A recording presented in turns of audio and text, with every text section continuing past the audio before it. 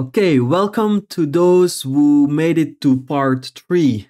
Uh, anyways, now we are looking into a slightly different method, so let me show you this real quick. And as it's simulating, we will quickly see what's going on. Or actually, let me just show you the mesh. And voila. And what we want to do from this is we want to generate a 2D sprite. And of course, we can again use the fake vet method if you like to. So you just have to make sure that enough droplets have separated from each other. And then you can start baking the data into the vertex colors. And then you can also use this method with the material assigned to it, like the material that we made from the last video, actually. So from part 2. But anyways, let's now look into the emitter. And very similar to any other fluid sim, we start off from a sphere and then we add some noise with the mountain sub. And then we add some points. And again, I have this point separation, which is also set on my fluid object in my sim. And then I add some directional velocity. So not based on my normals. So actually, I don't really need this. And then I say, okay, this is my odd emitter. And then before I bring this into my simulation, I'm also creating a collider. And these particles then push onto the surface of this collider. And let me show you real quick. So again, it's a sphere with some noise. And I soften the positions a little bit. And then I animate the position as well, so that I get even more velocities upon the impact, because the impact comes from both ways.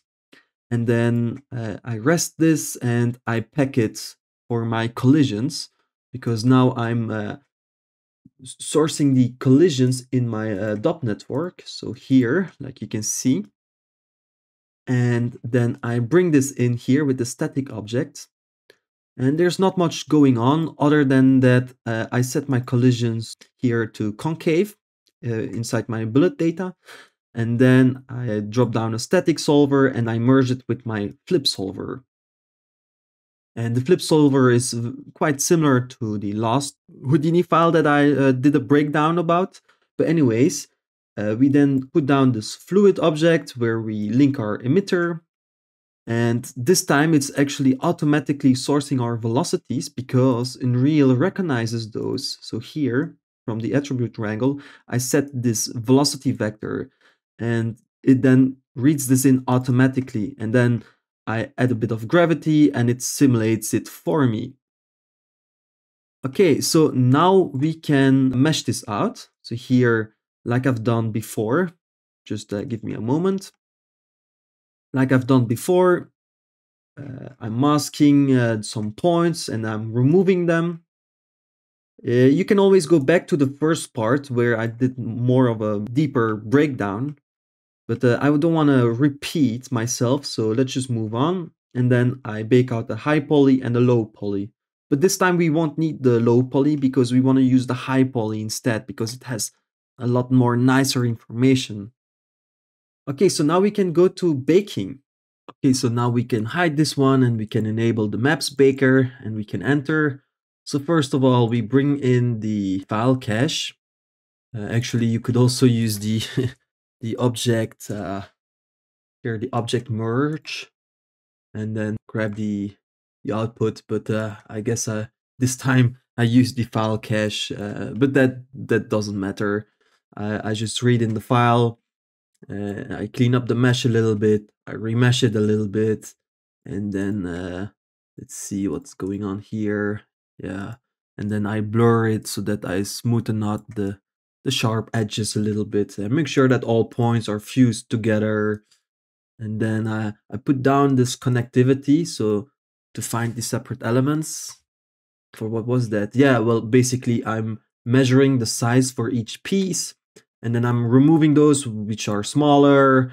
And then here I put down a grid, and then I unwrap it, and then I plug this into my MapsBaker. So here you can see it, and then you can visualize it here. And then here I re-rotated my mesh so that it nicely fits in between. So let me just show you that, like so. And yeah, there's not much going on. I just have a few settings, and then you can see here my export directory, and then I export my normals and opacity. Those are the most important. The other ones are less important, but I use those to generate even an extra texture for even more visual purposes. But most important is these two. Okay, and then I just render it out. You can also set a frame range. Let's just say if you want to have a flip book, but I don't need it in this case because I'm manually dissolving. Or you could actually also use a combination of both. But anyways, now we can move on and we can go into our image network. Okay, and then we can dive in, and then here you can see me import those textures again. And what's important to note is that I keep those local directories so that my hip file recognizes those more easily. So I recommend you to play by those rules as well. And then when I go to my composite view, and then I preview my normal, my alpha, my ambient occlusion, my height map, and my thickness map. Although the ones that we will mainly need are those two. And then so I rename them to color. I give them their corresponding names, like you can see. And here I need to adjust the gamma, because why? Because after I merge those, here I bring them into a substance designer file. Therefore, I needed to adjust my gamma. If you don't happen to have any substance designer, don't worry. This file comes with the downloadable content, and this is basically like an export file. And when you open up the Houdini project, it might be that it doesn't seem to work, but you just have to reload and then patiently wait, and then it will work. And then you will see all the parameters, regardless if you have Substance Designer or not. But anyways, I will do a little dive into the Substance Designer project file. But first, let's move on, because then here I'm exporting 3 textures. So let's first go to here, and then you can see the dissolve map. We have our detail map, and also pay attention to the naming. And then we also have our channel packed textures, where we see the dissolve map. Then we see also the height map. And then here we have the ambient occlusion. No, that is the ambient occlusion. This was the thickness. And like I said, I renamed those, like you can see, because I will use my own prefixes. And then here I removed the alpha from the channel pack texture. So when I go first here and then look at the channel packs texture, the alpha was the ambient occlusion, but eventually I ended up not using it. So what I did was, in the channel copy, I replaced the alpha channel with a value of 1. So the RGB colors are still maintained. I just put the alpha to 1. So voila, and we can export this, and then we export the other ones as well. And here I adjust the gamma in the opposite direction. Okay, and then we can look into the Substance Designer file. So let me bring this one up. And then here I'm importing my inputs. And here you can see my input. And this is a preview texture. And because we have no input, we can now just enable our preview texture. And if we click away, and then here we can see our global parameters. And then I can just disable this flag. And now we are reading in our preview textures, like you can see. Anyways, I am adjusting the texture a little bit. Like you can see here, I'm decreasing the size to avoid bleeding with the normal map. And then I smoothen that out a little bit again. And then I invert it, because now I want to create a distance mask. So like you can see here, and it goes from white to like black values. Although for the smaller droplets, like you can see here, there's not so much of these black values. So that would mean that it might erode too fast. And we want to maintain those smaller droplets a bit longer. So therefore, I separated it into a duplicate of this distance node. And then I adjusted the parameter so that we have more black values into these smaller droplets. But of course, then the problem is that here we don't have a full gradient. So we want to blend between those. And the auto levels just make sure that we have more black values like you can see here. So voila. But anyways, I then blurred this mask, and then I used the histogram scan to adjust the values. And then I use this as a mask to blend in between. And yeah, that's basically that. Then afterwards, I invert my texture back again. And then I want to apply a bit of noise. And I do this with the histogram scan. Although, like you can see here, it destroys the shape. You see? So I want to correct that. So I want to blend back with the initial shape. Like you can see here, it brings it kind of back. And yeah, then I blur it again. And then I create this dissolve edge normal from it. And then afterwards, I also have my normals here. I don't do much with it other than that I add a bit more detail into the shape of it. So first I add a histogram scan, and then I adjust the levels a bit. I pow it, and then I blend it with my Perlin noise, and then I add this to add a bit more noise into it. But you can adjust the values, of course. And yeah, that's mostly it. All next is, well, we have our what is it? The height map, the thickness, and the ambient textures. So we merge them into a RGBA merge. And then in the R channel, we may not forget, we have this dissolve mask as well. So we're gonna need that one. And yeah, that's it. So now we can move over to Unreal to create the material. Oh, and the Houdini file of the blood splash that you saw in my Substance Designer project is also available in the downloadable content.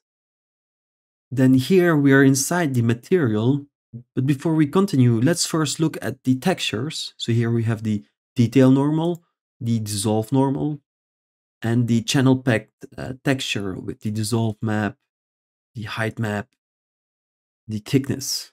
Okay, then let's go into the material. And first I take the UVs, and then I have some switches that toggle between using the sub UV function or not. But eventually what we are now seeing is basically this. But let's just connect it back. You can then see this goes into my texture everywhere.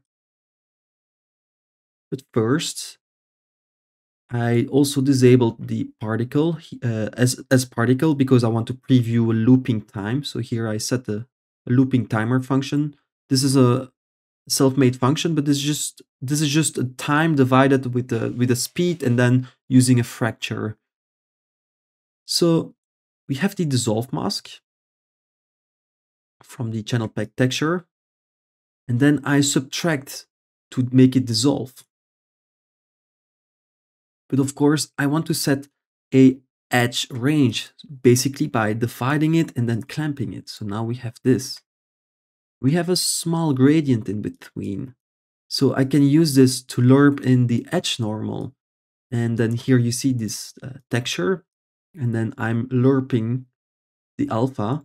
And then when I preview it, you can now see this appear as we dissolve. And then I blend this with the current normal.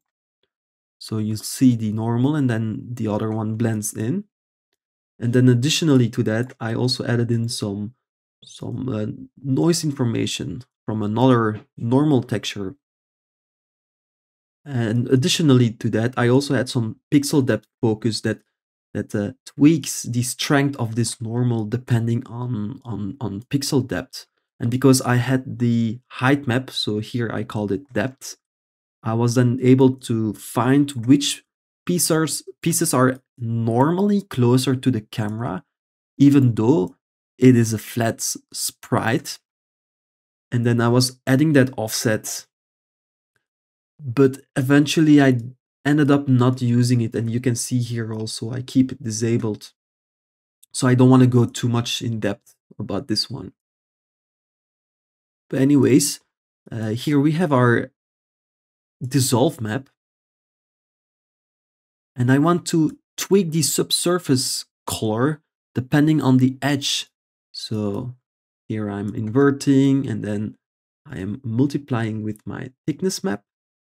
So like you can see here. And then I multiply once again because the edges will receive more or will scatter more light. And then you can see this. And then voila, that's it, guys. All right, I think we're done. We went through all of this. So I hope you guys found this an amazing tutorial. I am sorry about the white blood splashes, but I hope you guys really enjoyed it. And if you did, then leave a thumbs up, because I put my soul into making these tutorials, and it is really difficult for me to find the time. So I would really appreciate it if you guys show some appreciation from your side, because that would motivate me to continue making these tutorials. Anyways, if you don't, I'm still happy you watched my tutorial, and I will see you in another one. Cheers!